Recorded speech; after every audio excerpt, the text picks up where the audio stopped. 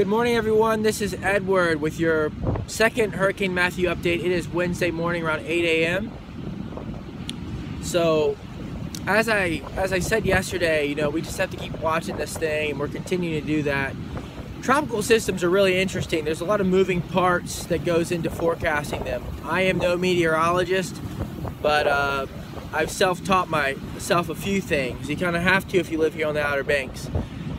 And so yesterday's 2 p.m. model run was very interesting because it showed a significant shift in the track south, had it turning out further south than we were anticipating, and going out to sea.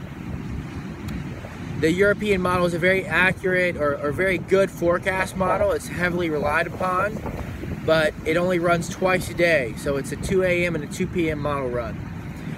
Overnight, we saw that trend sort of continue, and so the National Hurricane Center has updated its track a bit to show Matthew, really skimming the Florida coast and making a turn to the northeast and east, further south than we had been anticipating. So, does that mean we get excited? No, this is still a very serious storm, and it's something we still have to watch very closely. But it's a potential of something a little bit different happening.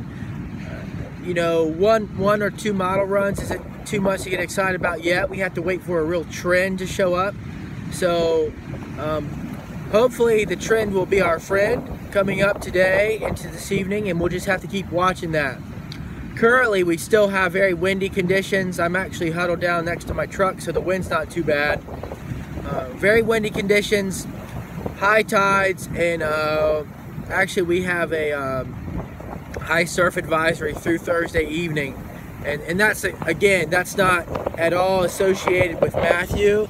That's just a little fall thing we got going on. That's not atypical for October, as I said yesterday. So we'll keep you updated. I'll be back with you later today, and we're hoping that this trend continues, and it would definitely lessen our effects from this storm. But again, we're not out of the woods, and we got to keep watching this thing. So just keep your eyes glued to our Facebook, our website. Of course, watch the news, and let's hope this thing goes on out to sea. And of course, we still, our thoughts and prayers are really with those further south that have been, really devastated by this storm.